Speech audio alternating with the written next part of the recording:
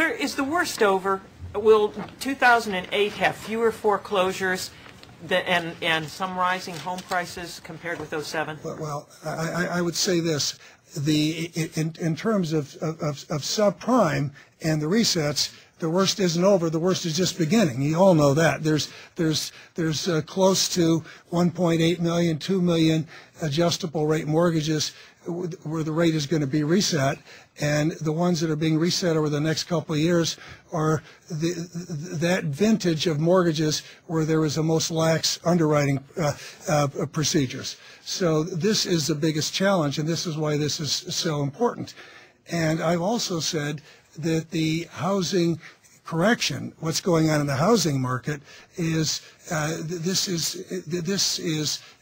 is not over. It's going to take longer, and that is why we've said we have got a diverse economy in the U.S.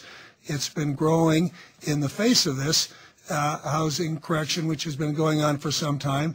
Growth is slowed down.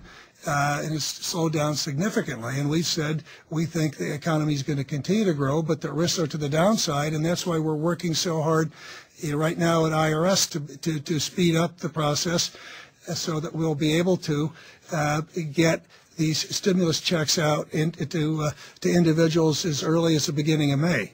And we're going to look to boost and help the economy that way. Thank you all.